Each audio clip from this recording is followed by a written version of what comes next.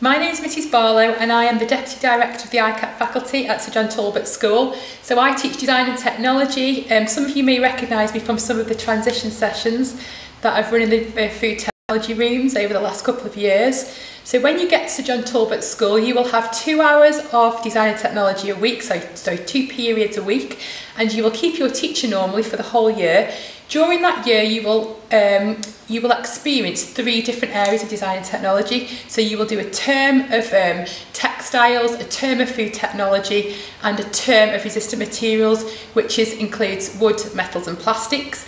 Each area of the curriculum is designed to be creative, but also to help you embed the new skills within the new areas within the school. I look forward to meeting each of you in September. We have a task for you to work on, which Mr. Richards is going to introduce to you now.